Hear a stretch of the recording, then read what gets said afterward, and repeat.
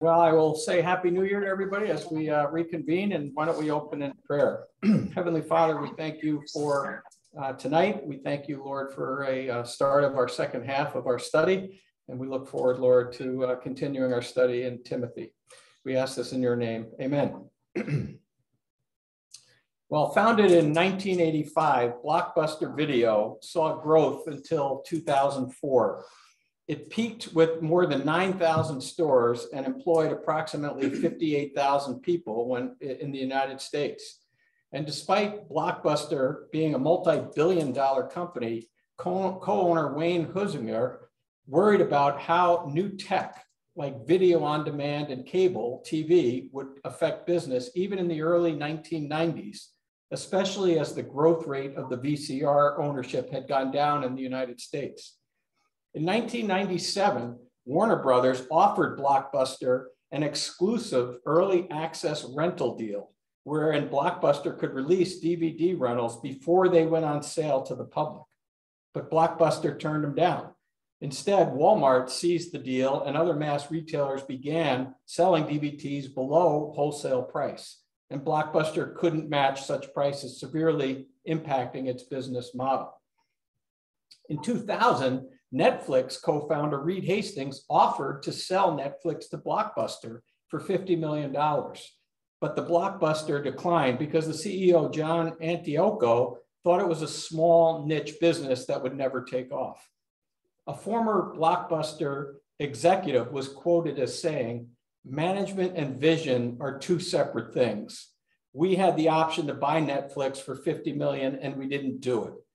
They were losing money. They came around a few times. An inadequate leadership team caused Blockbuster to miss numerous business opportunities that would have strengthened their financial position and protected the stock price. We had lousy management." Between poor leadership, the recession, and competition from wholesale retailers and new technology, Blockbuster saw significant losses in revenue throughout the late 2000s. It filed for bankruptcy protection in 2010. Now, although the example I just read to you is in the public arena, it has many parallels to the church at Ephesus to whom Paul wrote his epistle of 1 Timothy.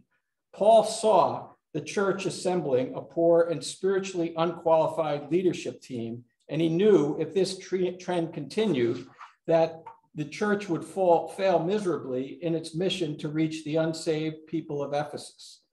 Bankruptcy, if you will, once prominent and thriving church. And that's exactly what this chapter is about tonight. Our scripture passage is 1 Timothy chapter 3, and I've entitled it, How One Ought to Behave in Church, and I've broken it down into three sections. The first is 1 Timothy 3, 1 through 7, qualifications for elders. Secondly, 1 Timothy 3, 8 to 13, qualifications for deacons and deaconesses. And finally, 1 Timothy 3, 14 to 16, the church of the living God. Well, how about a quick review since we've been off for 3 weeks? Let's bring everybody back up to the same page. Paul is writing to Timothy, who has been let in the city of Ephesus to pastor this church that Paul had founded 12 years earlier and had pastored for 3 years. A church God used to found all the other churches in Asia Minor. The godly men Paul had raised up to lead the church are gone. And in their place, false teachers had not only infiltrated the church, but had been elevated to leadership positions. And after a visit to Ephesus, where Hymenaeus and Alexander are expelled, Paul then basically goes on to Macedonia, but he quickly writes a letter back to Timothy, commanding him to clean up the issues that are within the church. And Paul gives very specific instructions about the qualifications that are required for leadership positions within the church, to raise the standard of leadership to the level that the Word of God required. Paul says basically, whomever leads in this church, that is what the church will become. And here, leaders were teaching lies, they were teaching false doctrine, false religious systems, and living ungodly lives. Hardly the church that Paul had founded.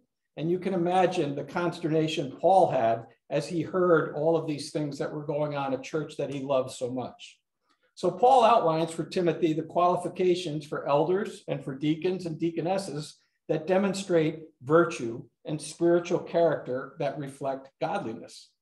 He says, if anyone aspires to this role, in other words, if they're called, it's a spiritual thing. It's not something that just says, hey, you know what, maybe I'll try being an elder. It's got to be a calling. The Holy Spirit's involved in this. It's a call of compulsion to be a man of God, someone who desires to lead in the church and pursues it on the outside because he's driven on the inside because of this calling. An elder, or the description of an elder, is one given authority by Christ to rule on his behalf using his word, to lead, to preach, to teach, and to pray for those entrusted to them. However, they must be spiritually qualified as well as being compelled to pursue the office of elder. In other words, it's a two-part thing. They've got to be called, but they also have to be qualified. And it's one thing to seek the office of an elder, and it's quite another to be qualified to receive it. And that's what Paul is telling Timothy as he begins chapter 3. He gives them a number of qualifications, but overarching is it says they must be blameless, not sinless, because no one is, but above reproach. But in the present, he is blameless. In other words, Paul is saying we don't want to put people in that have something that would disqualify them from leading other people. From a spiritual sense, they have to have certain qualifications. It's nothing that anybody could accuse him of in the present life. He's not saying at one point when they weren't saved and they did things that people, could hold that against them.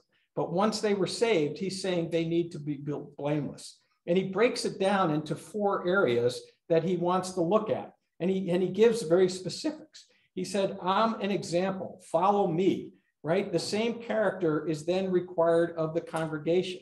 So what Paul is telling Timothy is he says it's so important that you have leadership. And as we go through this, I want you to think about the structure that Paul is outlining and thinking how that if he gets men in positions of elders that have these qualifications, and he gets men and women that have the qualifications for the deacon role, how that church then can become a real evangelistic tool in this pagan city of Ephesus. But without that leadership, without that foundation, they have no chance of accomplishing the very things that Jesus said he wanted done from his church. So he says, again, they have to be blameless. The elder is to set the model for the people in which to pattern their life. So verses 2 through 7 describe 4 areas that we're going to look at. And the first is moral character. He basically says they've got to be a husband of one wife. Now, what he's talking about here is it stresses his character, not his marital status. It's meaning that a man has to be devoted to the one woman in his heart and his mind. There was sexual evil that was rampant in Ephesus. We've talked about this. The worship of Diana, the temple prostitutes that were there, that was very much a daily practice in the pagan world. And he's saying that woman that is his wife, that God gave to him, sexual purity in thought and conduct is what Paul is telling Timothy must be one of the characteristics of an elder. He then goes on and tells him that he's got to be temperate. Well, what does he mean by that? Well, the actual meaning says he can't overindulge in wine, which dulls his senses, right? Again, think about the environment they're in. Drunken orgies were part of the Ephesian culture, and the elder was to be alert and watchful and clear-headed, no excesses, always in clear use of his faculties, could refer to anything in excess. So it could be drugs, it could be food, it could be anything that basically showed a lack of self-control. The third thing he says is sober-minded. So if temperate is to be to be aware and to stay away from things that might make him not clear-headed, the sober-mindedness is basically a fulfillment of that. It's showing that the man that's picked to be an elder would be well-disciplined, know how to order his priorities, serious about spiritual matters, pervasive sense of the seriousness of church leadership and its responsibilities. He makes judgments with great caution, doesn't waste time on foolish things. That's what he's talking about here. He talks about good behavior. And here he stresses, if he thinks with a sober mind, then his system of living is going to be orderly. The guy is not chaotic. The guy has priorities. He knows, he thinks on the right things. He knows how to establish his priorities, and it shows in the order of his life. So you get the composite picture of someone who's pretty organized in his thinking. But the discipline of his heart and his mind are seen in the discipline of his actions. That's what Paul's getting to here. He says he's got to be hospitable. Well, that's interesting, but the word means loving someone who isn't your friend. His life and his home are open so that the true character of his life is manifest to all who come in there, right? I think back to this past week when we read about the tremendous storm that was in Buffalo. And there was a Korean family that was stranded in their vehicle, and they went up on a door and knocked on the door and said, "Can we borrow a shovel?" And the woman, I don't know if she's a Christian or not, invited the entire family in to have Christmas dinner with them because they couldn't go anywhere because of the snow. That's the type of hospitality that Paul's talking about should permeate the personality of an elder. He says skilled in teaching. And I think this is one of the most important parts. There's a marked skill in teaching that goes along with his unique moral, spiritual qualifications. The only thing that really sets an elder apart from a deacon is the skill of teaching. And the only attribute that is not a moral qualification in the list that Paul gives to Timothy. But if you think about it, if you're teaching something that is of a moral value and of a spiritual nature, and your life doesn't manifest that, it kind of contradicts. He's talking here about being able to tell the gospel in a clear, concise manner so that people will be attracted to it. He said, if you're a good teacher, people will remember the divine truth. Look at the apostles, right? Look at the example that was given to them by Jesus that they then in turn gave to each of these churches. He basically is saying you're to be a prototype of what you're teaching to people. Again, it comes back to the alcohol, not a drunkard. Notice he doesn't say he forbids them from drinking at all. Wine was used extensively in that period of time, both for kind of drink for nourishment, but also for medicine. So he's saying you can't, I'm not telling you not to drink, but you can't be a drunkard, right? He can't drink until he's drunk, but he doesn't have a reputation as a drinker as well. You can be someone who only has 1 or 2 drinks a night, but you're in saloons or you're in pubs or you're in these bars. And he's saying that's not the type of lifestyle we want. We don't want someone who's hanging around those kind of places, right? That's not the kind of people we want to choose to lead this congregation. I find this next one interesting, not violent, but gentle. That seems to go without saying that an elder would settle an argument by punching the guy next to him, but that's what he's talking about. He's not quick-tempered. He doesn't deal with difficulties through violent physical reactions. And it's someone who can deal with things with a cool mind, with gentleness, not with a hostile attitude. And he's talking about physically as well as verbally. You can have some people that are pretty violent with their words. And he's saying that's not the type of individual I'm looking for to lead this church. He also says not quarrelsome. Well, that kind of makes sense. Considerate, forbearing, gracious and gentle, easily pardons human failure, patient, focusing on the good done by others rather than the injury and retaliation, doesn't hold grudges, peacemaking. Do you start to see kind of the composite personality that Paul is saying, these are the men we want? He adds one more, not a lover of money, because often the pursuit of money corrupts the individual. Think of the televangelists that got so enmeshed with their business of raising money that they fell off to the side because the love of money transcended what they were trying to tell the people. Really, the summary that Paul is saying, if you want to be an elder, Timothy, this is what I want you to find. Someone who has the moral character of a man who leads the church. He's not greedy. He's not stingy. He's not indulgent. If he is not ambitious, right? He has all of the qualifications that would mirror kind of what Christ modeled for us. And he's saying that's what you want to have from a moral standpoint. But then he transitions immediately into the home life of the individual. And he's saying, if you desire a place of spiritual leadership, you must have demonstrated the capability of such leadership in the home before you would be counted worthy to demonstrate it in the church. Well, what does that tell us? It's saying that he's got to be able to manage his own home, to preside or have authority over is what the word means. He's to be a strong spiritual leader in his home. His leadership is inherently good, and it's manifestly good to all those who perceive and see his leadership there. So what he's saying is, Timothy, don't just look at what he's like in the church, see what he's like at home as well. Does he manage his household well? Now notice it says household. He's not just talking about his children. It also includes the affairs of his living.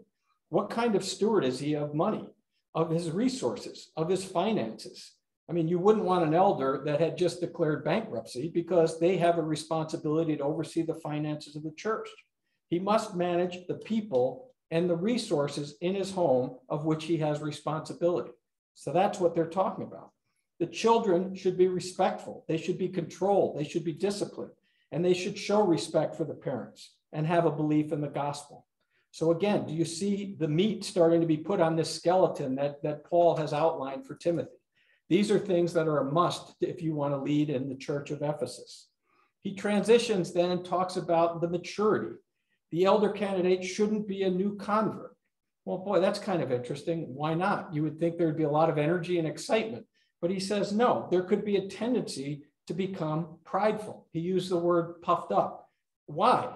Well, think about it. If you put a young convert in with a number of older, more mature Christians, he might believe he's better than he is. He might get puffed up, as it says. The tendency is going to be for him to feel proud about having been elevated to that level of leadership occupied by older, more mature, godly men who've been in the church for many years. So he's saying, don't go there, Timothy. They should be older in their spiritual age. They can fall into the condemnation of the devil, is the phrase that he uses. And if he falls into the judgment God pronounced on the devil, well, think about it. What happened to Satan? Satan became prideful and thought he was equal or better than God, and God cast him out of heaven. And that was a sin of pride that cost Satan his residency in heaven. He's prideful, he's going to be cast down, just like Satan was when he was thrown out of heaven. And then the fourth category he talks about is tested as to reputation. Well, that's interesting. He must be well thought of, not only good inwardly, but good outwardly as well. He has character, a good reputation. And this reputation isn't just in the church, it's certified by those in his community that are not part of his church. Well, think about that. People know him and know that he's a man of moral character. If the community didn't have any respect for this individual, how could they ever impact from a spiritual sense this community for Christ? Because there's nothing the devil would want more than to set a trap to discredit the man in spiritual service. He wants spiritual leaders to fall easy prey into some skillfully laid snare. His aim is to destroy the credibility and integrity of the leaders of the church and to trap them. Now, as we leave this section and move into the second section, I want you to kind of focus on the environment or the context in which Paul is writing this letter. They are in a very pagan city of Ephesus.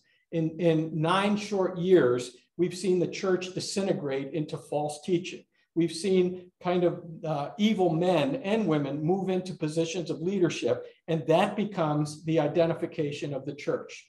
And if you think about it, how could they ever accomplish what Paul set out to do? How could they ever accomplish of winning converts to Christ if they didn't have this kind of setup? And more importantly, the elders were the ones to model for the rest of the congregation what spiritual living was all about. And if they couldn't do that, then what would you expect the congregation would do? They would follow the leader's characteristics, they would follow the leader's behavior, and they certainly would never be an influence into that world. So you can see why Paul is so insistent that Timothy understands this. And he doesn't say, Timothy, if you have some time, you might want to consider. It's a command. He's saying, Timothy, you must get rid of these people that are in positions of leadership now, just like I got rid of the guys in chapter 1. And he said, and you've got to replace them with guys that have a moral and a spiritual kind of characteristic that is just outlined in the first 7 verses. He then transitions and he talks about deacons. And again, he doesn't say here that deacons are less spiritual than elders. He doesn't say, well, if you really work hard at being a deacon, someday you can be promoted to an elder. He does not distinguish. And as you look at the list, he turns to this group of leaders within the church, and Paul basically says the qualifications of both groups are basically the same, right? There's no difference between the spiritual qualifications of an elder and a deacon. The elders have authority because they carry the power of the word of God in their teaching emphasis. That's the only distinguishing factor that you have, is the elders are teaching and the deacons are coming along serving what the elders have laid out. They come right alongside the elders and implement what is taught by the elders.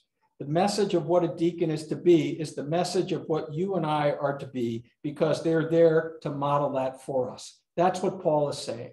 And again, I want you to think of the church. If you suddenly plant 12 elders with the characteristics we just described, and right next to them, you have elders that are godly men and women that are serving the elders and what they put out for the vision of the church, suddenly the whole congregation sees this model for them. And that's what they're supposed to be following. He's saying their personal life, their character, their home life, the leadership capability and commitment to service of the Lord and the church are exactly the same for both. There's no lessening of the spiritual standard or the bar. It's not lowered for a deacon. The deacon is basically there to serve or to be of service. It's a group of chosen and select people called to be the leaders of the serving of the church. Model the proper kind of service for everybody else in the church. And what is the goal of the church? Well, it's to win, it's to teach, it's to train, and to send. And when you think about it, as the elders laid out the strategy or the vision for the church, it takes a lot. Think about in your own churches. We want to have an outreach to the poor people in our community. Well, there's a lot of administrative things that go into that. We want to reach out to the widows and the orphans and the poor people. There's a lot of administrative stuff that goes into that. We want to have a ministry for widows. There's a lot of administrative work that goes into that. So the elders are working hand in glove with the deacons to execute the vision for that particular church. And what are their qualifications? Well, they've got to be dignified and serious. They've got to be serious in mind and in character. The people will notice them because of the integrity of their spiritual life.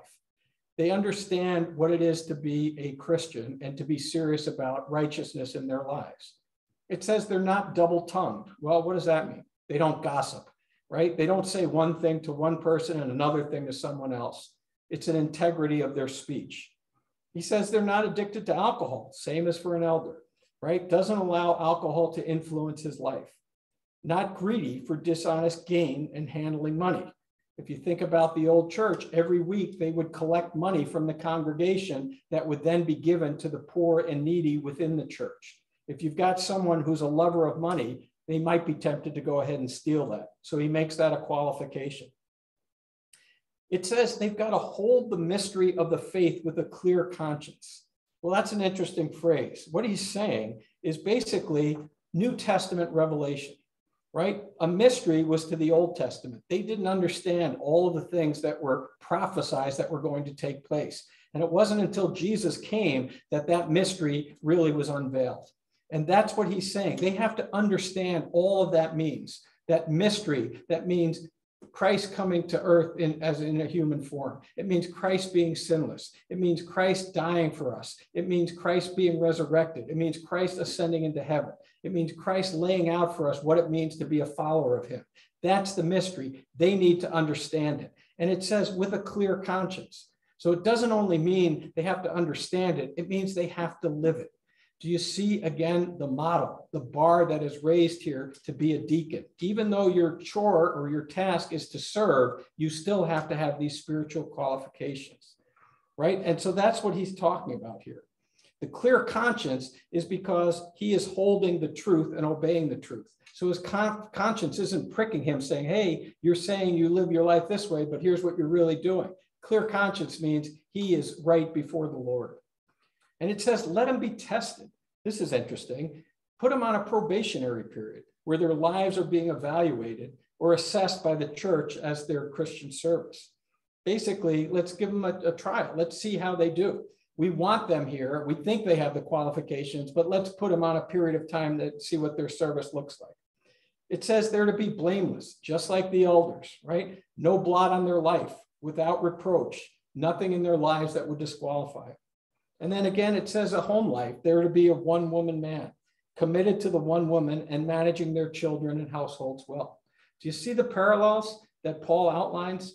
Very consistent of what he's looking for. And I kept thinking, boy, if Timothy had the guts, this is a 35-year-old guy. If he has the guts with the power of the Holy Spirit to go in and confront some of these older false teachers that were there and throw them out by the authority that Paul has given to him, and then to find these godly men, imagine the power that this church at Ephesus would become. And that's the vision that Paul is giving to Timothy.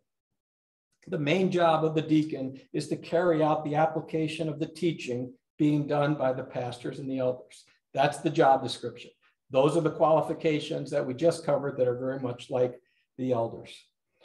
But then he transitions and he says, likewise, and we had some discussion on this in our group as well. In some translations, it says, and the wives of deacons must be.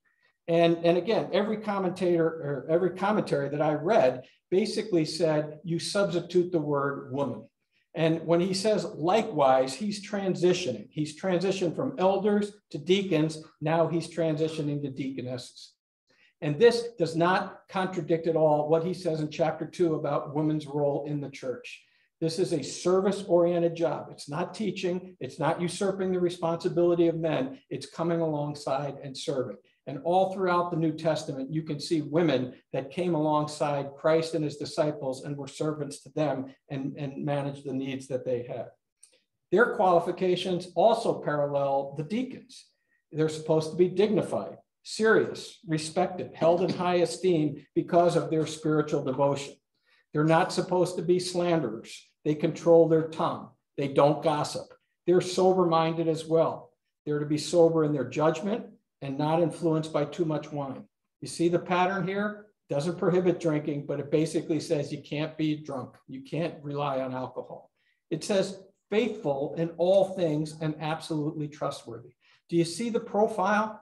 Again, you see very consistent to the deacons, very consistent to the elders. And as these examples spread throughout the church and became influential in mentoring other congregants, that church would become a powerful source. And he finally says, and to those deacons and deaconesses that have served well. So he basically says, here's what's going to happen, right? If you get these right people in the place, here's what's going to take place.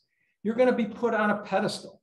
You're going to have served in humility, and you're going to be lifted up. You're going to be lifted up and respected by people, but you're also going to be respected by God, who will say, well done, good and faithful servant. You're going to gain a good standing before both people and before God. And then he also says something interesting. He says, and you're going to gain great confidence in the faith of Christ. Well, what does he mean by that? He says, because you're serving well and God is blessing your service, you're going to see how Christ is working in the church. And you're going to be energized by seeing God use you for his service in the church. It will motivate you to higher levels of service. And, you know, I had an interesting conversation this past week. I was in upstate New York, and I was talking to somebody about CBS, and they said, well, what are you teaching? And I told them about it, and I told them, you know, kind of some of the things we were talking about. And he said, boy, you know, there's a perfect example of a woman like that in our church. He said, we had an outgoing service that basically said, we want to take care of the elderly, and we want to take care of the widows. And there was one woman in the church that basically delivered a Thanksgiving bag to an elderly lady and her nurse that was there. And the lady was so thankful, and all she wanted to do was talk. And so the lady said, well, you know, I've got to deliver these other bags. I'll come back next week. And she came back next week. And the guy's telling me this because this woman would come back to the church all excited about the progress that was being made with this lady who was a self-professed atheist. And the more she kept talking to her and the more she befriended her, over the course of a year, she led this lady to Christ, and she led the nurse to Christ. And she was so excited about seeing God work in her life as a servant that would yield those kind of results, that she came back and now is leading these types of service things to the community because she's seen it work. And that's what Paul is saying here. Paul is saying you're going to be so energized by seeing the Holy Spirit work in a godly congregation that you're going to want more. You're going to be so excited about what's taking place. Well, the final thing we talk about is the church of the living God. That's what he says in the last couple of verses. And I would argue these are probably the most important verses of this entire epistle. There's a reason that I wrote this epistle, is basically what Paul is saying.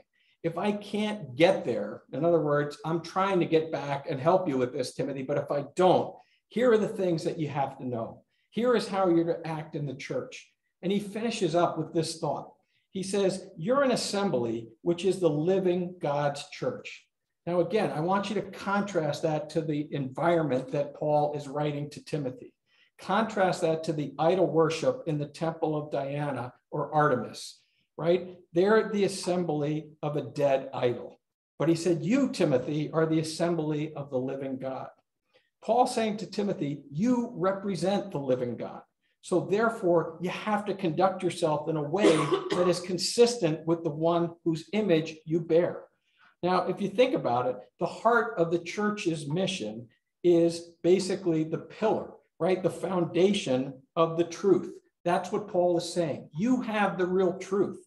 Now, he's comparing it to the Temple of Diana, which is a tremendous wonder in the ancient world and is still standing today. It had 127 pillars that supported the roof. It had solid marble pillars studded with jewels and overlaid with gold.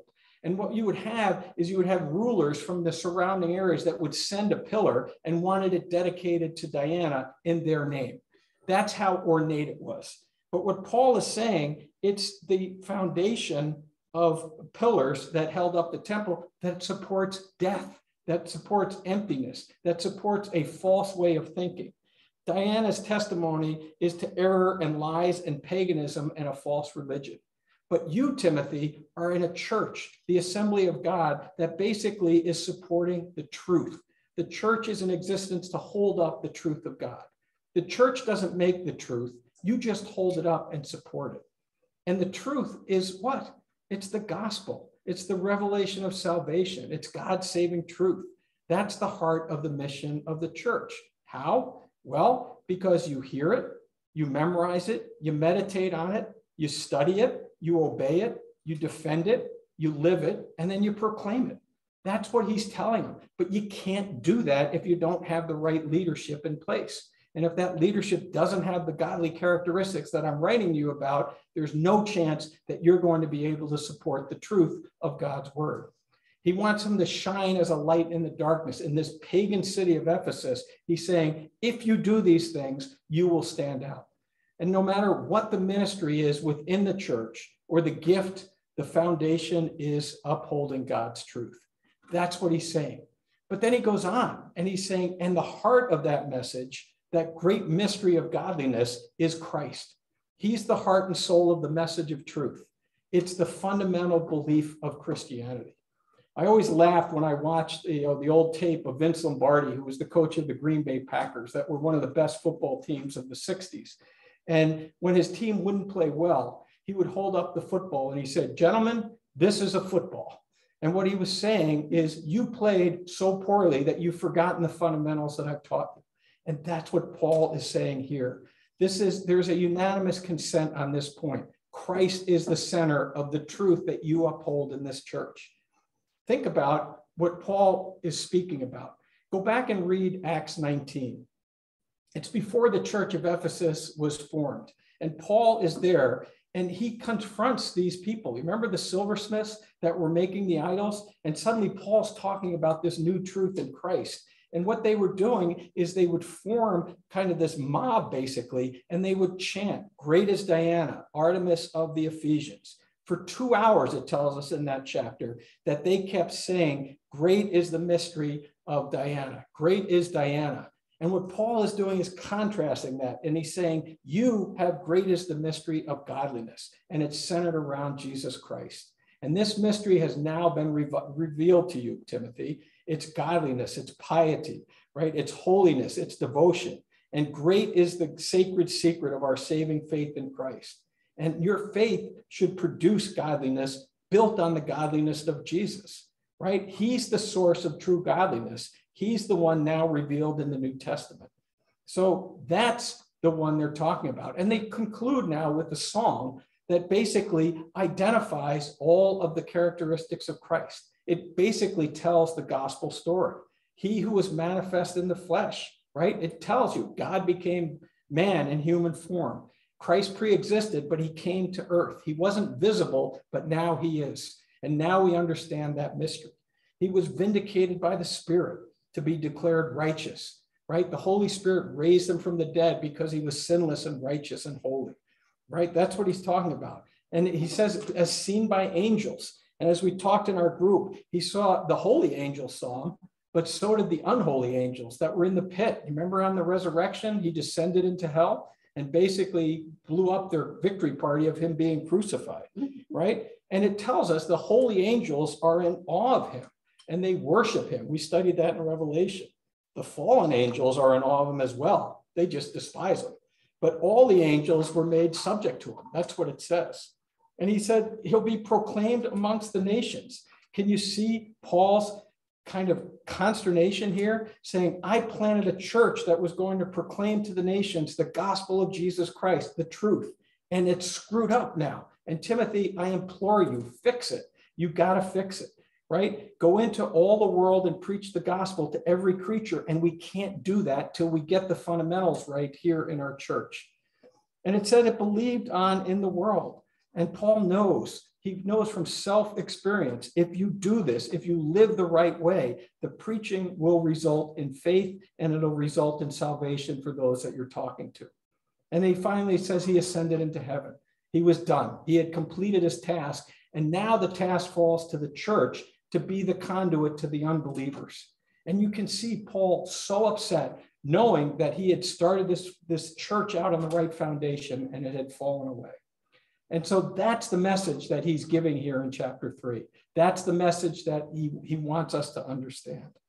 Now, we look at this and say, all right, what do I do with this? What's the conclusion I have on this, right? The leaders of the church, the pastors, the elders, the deacons, the deaconesses are to be of such character that their congregations will want to model their behavior, which leads to a vibrant church.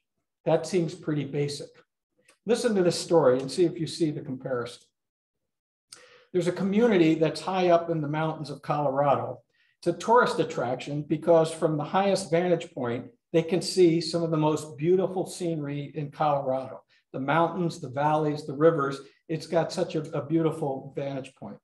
And one section in particular is on a sheer precipice, which basically drops hundreds of feet below to a beautiful valley. And of course, people being like they are, want to get right to the edge so they can get the best view.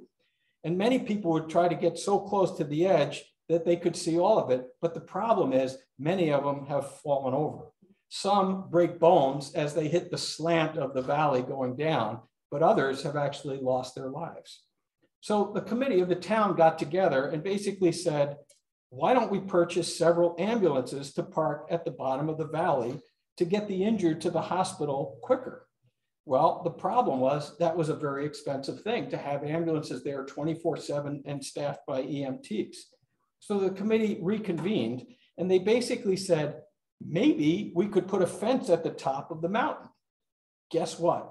From then on, there were no more injuries or deaths that occurred.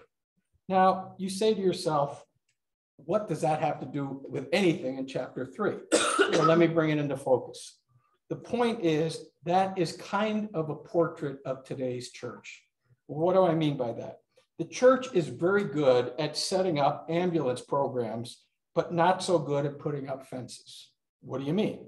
Well, the ambulance program basically helps to repair broken lives after they've fallen, whether it's for grief, whether it's for addiction, whether it's for money management, whether it's for depression, it doesn't matter. It's after the fact.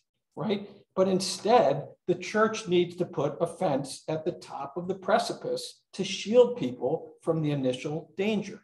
something such as leadership that have such Christ-like exemplary lives with such character and spiritual integrity that they would become the fence that would shield the people from falling into the danger of a wayward life.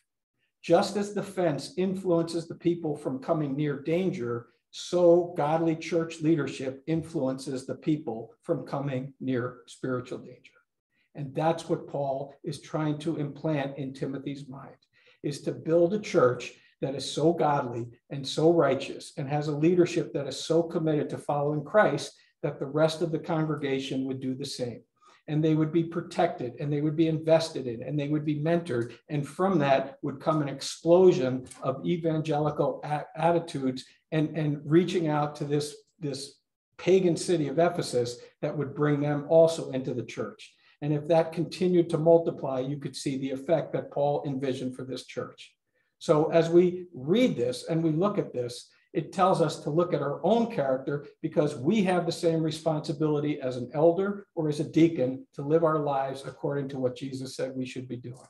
And when we look at being able to do that amongst an assembly of people that are all kind of doing the same thing, watch the power of that church. And that's the message that Paul wants to leave us tonight. Let's pray. Heavenly Father, we thank you for these words. We thank you, Lord, for an outline, a template of what it is to be a godly leader and what it is to live according to what Christ wants. And Lord, I don't understand how anybody can read this and not say, okay, I understand what my life needs to be like. And Lord, we know that without the Holy Spirit, it's impossible. And we feel for Timothy as he's now left to kind of implement this plan. But Lord, we pray for godly churches with godly leaders that would impact the society and their environment that they're within. We ask this in your name. Amen.